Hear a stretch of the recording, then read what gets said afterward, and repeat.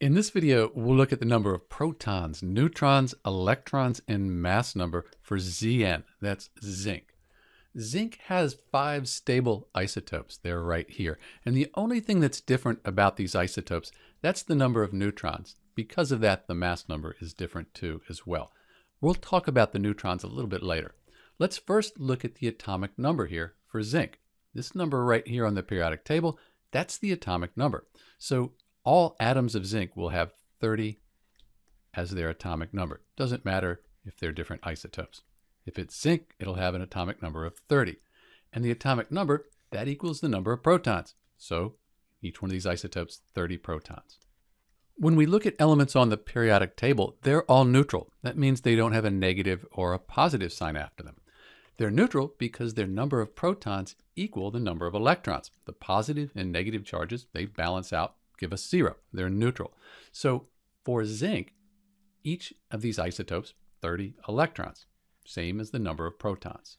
Often when you're given a table like this, you'll be given the number of neutrons or the mass number, and that makes it easy to figure out the other one of those items there. But if you're given a specific isotope like zinc 64, that 64 in the name, that's the mass number. So we have 64, 66, and so on. If we want to figure out the number of neutrons and we have the mass number, we know the mass number equals protons plus neutrons. So 30 plus some number gives us the mass number, 30 plus 34. Here, the mass number is 66. 30 plus something gives us 66. Or you could say that 66 minus 30, that would give us 36. Either way. So you can figure out the neutrons if you're given the mass number. If you're given the neutrons, you just add protons and neutrons to get the mass number. I'll finish these here. When we look at the isotopes here, they have different abundances. That means if I had a sample of zinc, about 49% of that would be zinc 64.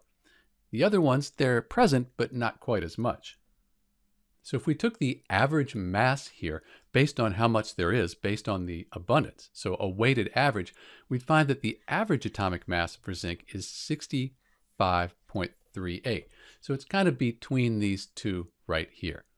Often, if you're not given a mass number or neutrons, you can round this to the nearest number. This is Dr. B with the number of protons, neutrons, electrons, and mass number for Zn, zinc. Thanks for watching.